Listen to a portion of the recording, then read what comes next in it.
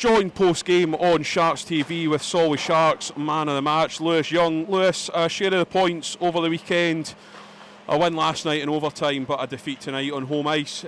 How do you reflect on the game tonight?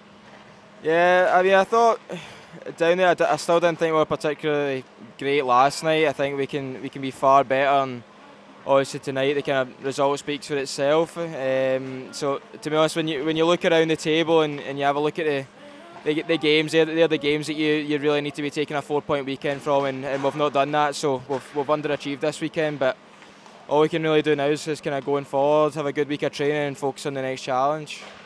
Do you feel there was a major difference between last night's road win and tonight's home defeat? I just thought it took us too long to get our legs going, to be honest. I think obviously I think last night was probably a little bit the same, but we really got into it towards the end, and obviously coming up big with the OT winner. But I just think tonight we really didn't get going, and yeah, just not a good enough performance, to be honest. You touched on it there. Next week we take on the Swindon Wildcats here at the Shark Tank on Saturday night. It's a team that we know we can beat. We bet them on the road down there not too long ago in a really exciting game.